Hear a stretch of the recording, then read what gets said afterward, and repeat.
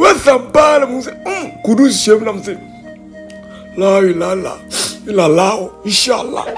I'm just checking with me. Because me say ne, Kudus back kano. Kudus, bossu, why ningina? Why, bossu, why ningina? Kudus, why ningina? Bossu kena obwa. So we party lucky aye. That's right. Yeah, soon tower. Your duty. Chama, why ningina? Oh, come on, smile. I know you don't smile too much, but you must have enjoyed that one tonight. Yeah, it was a very important victory. You know, the past week have been very difficult for us, but it was good to win and win big. You know, and also as forward players to get some goals in the net. As you said, it was an important game, not just because it was a cup game, but because it was against a big opponent, and we put in a fantastic performance. Everybody. Yeah, you know, of course we knew that we were playing a very good side, so we had to be tactically disciplined and then very strong defensively. You know, because you could see we had to defend a lot today because they had more part of the ball, but we were still effective with some part of the game that we had. You know. It actually looked like the tactical approach worked pretty much as we hoped it would. Yeah. Like I said, we knew they were very good on the ball, so we had to be very compact so that they can't go through that. And I think we did that pretty well, and we took the chances we got. You were part of that press in the first half and in the second half, and you know, it must give us so much confidence when things that we try on the pitch come off. Yeah, 100%. You know, we've been putting a lot of effort in it in the training, so it's good to see it work. And there's a new game coming up, so we put this aside and then we focus on the weekend.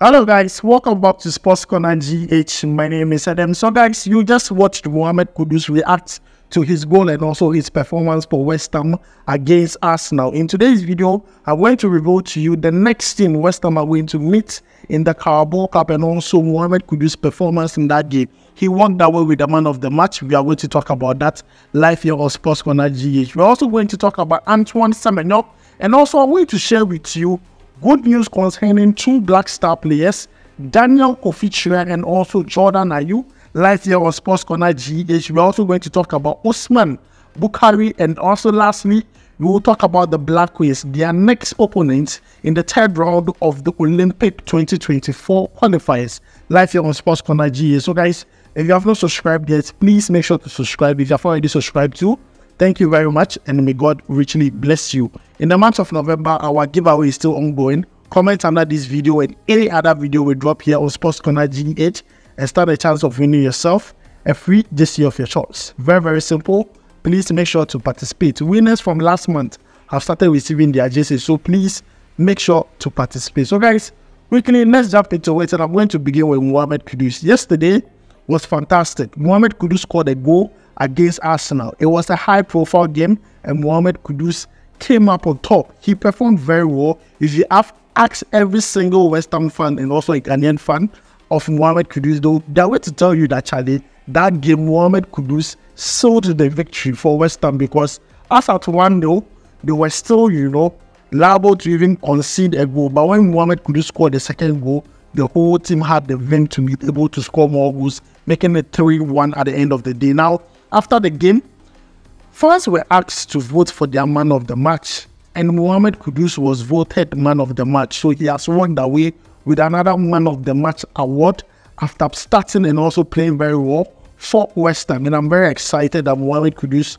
is taking advantage of the fact that he's starting games and also using the big stages to make a name for himself, because everybody is going to have Mohammed Kudus on their lips after the game against Arsenal. Now, the next opponent West Ham are going to face is Liverpool in the Carabao Cup.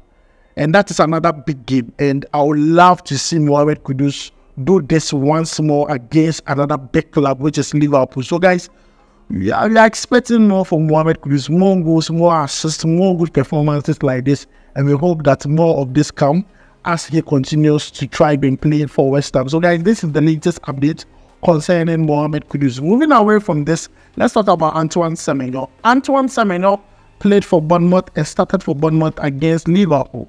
They lost that game by 2-1. Antoine semenyo didn't play the full 90 minutes. You can see his statistics on your screen.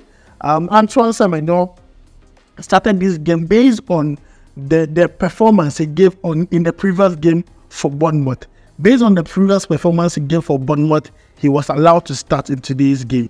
But they were meeting a very tough opponent in the team of Liverpool. And you know, Liverpool this season, they are on great form. Even though they did a little bit of tweak to their starting lineup, they still had quality on the pitch to be able to seal their victory to the next round of the Carabao Cup. And Liverpool are going to meet West Ham in the next round. But Antoine semenyo was quite good. He wasn't that bad in the game because they were facing a higher opponent. So you would not expect that he would get more touches or more dribble attempts successful in all those things. But at the end of the day, what I'm excited about is that Antoine semenyo had some playing time under his belt in a very, high-profile game, which is Bournemouth versus Liverpool. So guys, that is the latest update concerning Antoine semenyo. Now let's move away from these two players who played in the Carabao Cup and talk about some good news. Kofi Kyereh is back. I'm so excited. See, if you're looking for one happy person this morning in Ghana, I'm the person. Yeah, I'm the person who is the most happiest in Ghana currently.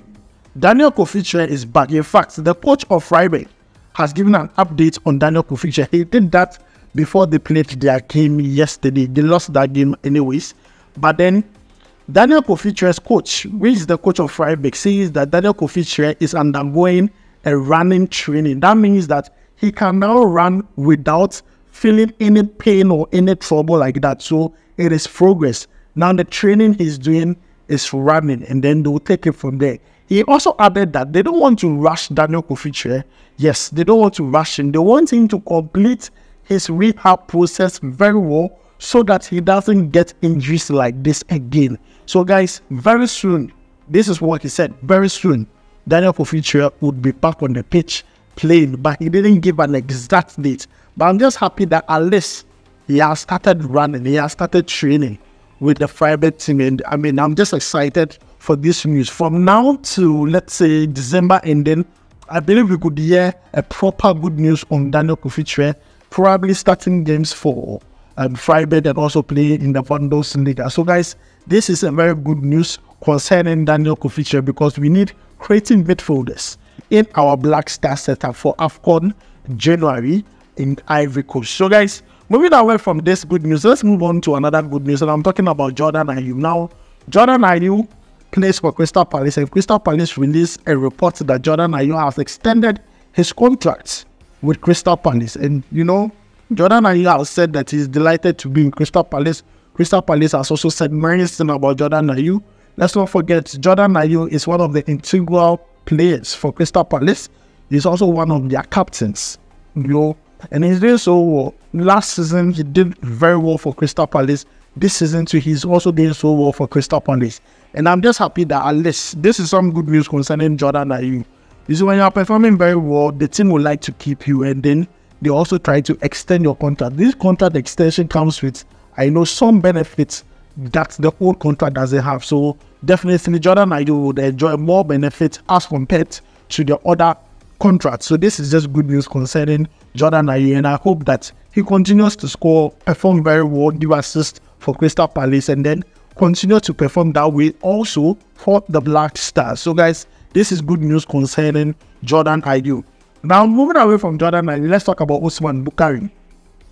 Osman Bukari plays for Red Star Belgrade, and they played against Baka Topola. Now that game ended in a 1-1 draw, and a lot of investors are not happy. Investors are not happy. They are asking why Red Star Belgrade didn't win that game, because it should have been an easy win. Let's not forget, Osman Bukari is just coming back from injury, so he's being managed. He didn't play the full 90 minutes. Oboka Kredi, even when he was playing, they scored a goal, but then when he left, the attacking prowess wasn't there again as compared to when Osman Bukari was on the pitch. We hope that he is fully sharp. You see, there's a difference between being match fit and being match sharp. We need his match sharpness.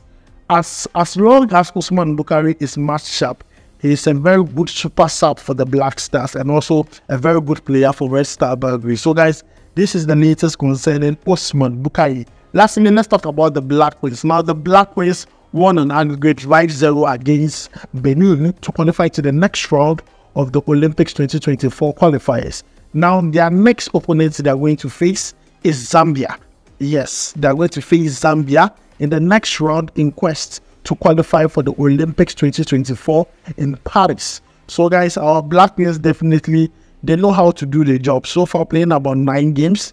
Those 9 games, they have scored close to 31 goals. They have not conceded any goals, and they are really doing so well. And I'm excited to see what they are going to do against Zambia, because that is one matchup that I would love to watch. So guys, this is the latest update concerning Black Stars and Ghanaian players. Let me know your thoughts concerning Mohammed Kudus, Antoine Semenyo, and also Daniel Kofi Kyereh. Let me know your honest thoughts about him.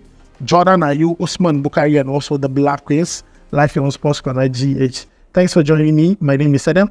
I'll make sure to see you in the next video. Charlie, we go vibe.